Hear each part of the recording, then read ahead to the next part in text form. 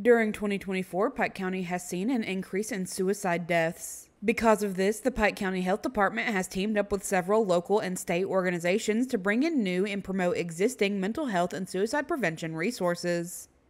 It's certainly, I would like to see us have more mental health resources, but they are here. We just need to raise awareness of where they are. Mountain Comp has a 24/7 walk-in crisis center. It's in Floyd County. They have a Monday through Friday walk-in crisis center in downtown Pikeville, next door to the health department. Many resources available. We just need to raise awareness and our comfort level around the conversations that are necessary.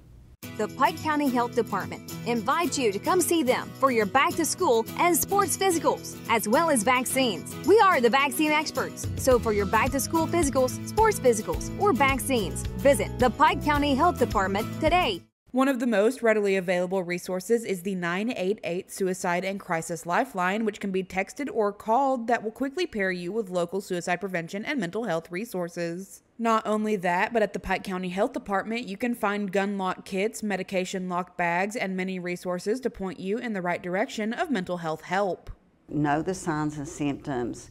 Increase your comfort level with conversations with family and loved ones, but ask for the resources that are available, like gun locks and kits and medication lock bags. Know the 988 number. Know what to look for, and raise your comfort level around conversations with family and loved ones. For more information, you can visit the Pike County Health Department Facebook page.